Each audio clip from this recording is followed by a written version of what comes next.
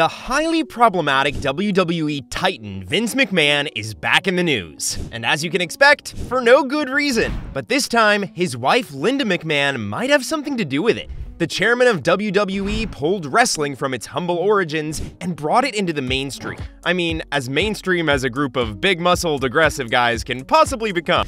McMahon changed the sports entertainment industry both in front of and behind the camera. A millionaire with his Mr. McMahon Riz unmatched in wrestling history. Plus, being the oldest WWE champion in history, the man even holds a Guinness World Record. But none of that could save him from himself. I am no pervert.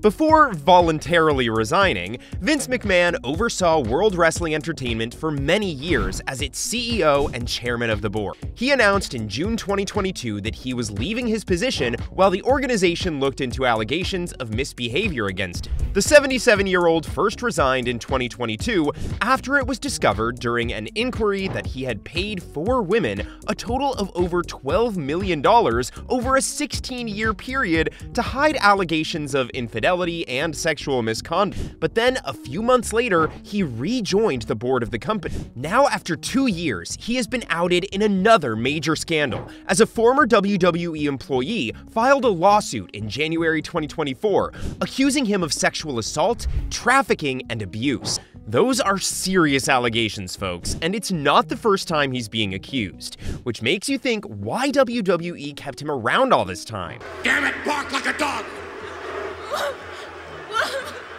His legacy's gone down the drain, one that he worked so hard to build, too. But wait, we can't talk about Vinnie Mac and not mention the woman who worked just as hard behind the scenes, and might just be the one who exposed his dark side. You see, before Vince thought of creating his own empire, Linda McMahon had little interest in the world of professional wrestling. She did, however, possess a brilliant mind for business, marketing, and promotion, and more recently, charitable endeavors. Linda was busy ensuring the company was a sound business venture, while Vince developed the wrestling part of the business by elevating the then WWF to become one of the most thrilling things to grace our television screens. She appeared in McMahon Family Stories, but quit in 2009 to focus on her political career. Yes, as Trump's aide. Without her efforts, WWE wouldn't nearly be as big as it has become. But now, for the last decade or two, she's not been affiliated to the company. Is there a reason for that? Guess so. After what we saw Vince getting up to on camera, it shouldn't come as a surprise that the things that happened behind closed doors were far worse. Mr. Mac Daddy.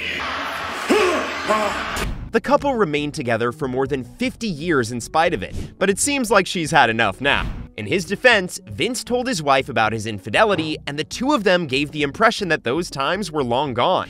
If that's true, Linda McMahon's got the tolerance and forgiveness of a saint.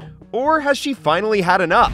In the wake of all these scandals, the relationship between Vince McMahon and the ladies he intimately collaborated with on TV has been the most talked about subject. Plus, fans are also wondering what's up with his marriage. Is it over? Did Linda turn him in? You might also remember the unsettling storyline she was a part of, in which Vince made out with WWE divas in front of her, while she was confined to a wheelchair and in a vegetative state.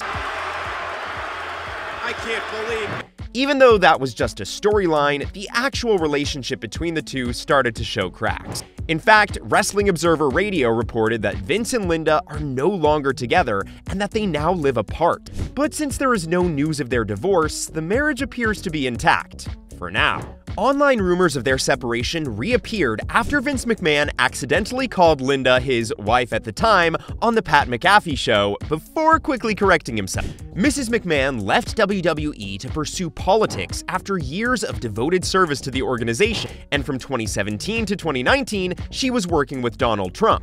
But even then, Linda is entitled to $37 million as the owner of 1% of WWE stock. Linda McMahon never responded to her husband's allegations or affairs, but something tells us she's had enough. In the early 2000s, Vince McMahon referred to himself as the genetic jackhammer. If you want another baby, I'm your genetic jackhammer. He has often been connected to having affairs with a number of WWE divas, including Candice Michelle, Sable, Tori, and Trish Stratus. In fact, McMahon admitted to cheating on his wife in an interview that appeared in the Playboy magazine in 2001. He claimed that he kept his extramarital affairs under wraps and that he always gave Linda attention, both emotionally and physically. Like, that's supposed to make it okay? Then he went on to say that Linda was crushed to learn of his adultery. Go figure. No remorse, just casually chatting about his extramarital affairs with Playboy. Anyway, in the most recent lawsuit, nauseating details about his abuse have come forward in the court documents submitted to the U.S. District Court in Connecticut.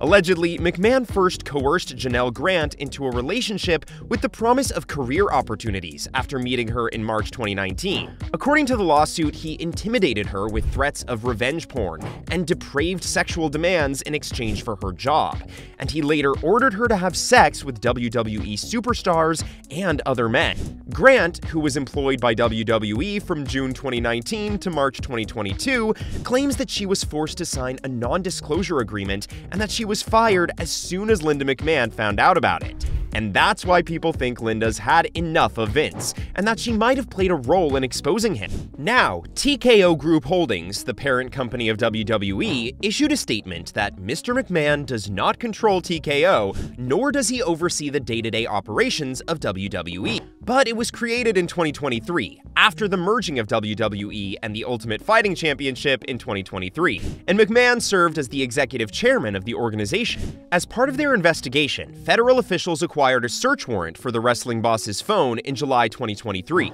While Vince hasn't been charged yet, Grant is requesting that the 2022 non-disclosure agreement, which prohibits her from talking about or criticizing McMahon, be thrown out by the court. She also wants an undefined amount of damages paid to her. This comes at a time when Netflix revealed its 10-year, $5 billion agreement with WWE to have the exclusive right to stream their live events. Oh, and The Rock is set to join the board of TKO too.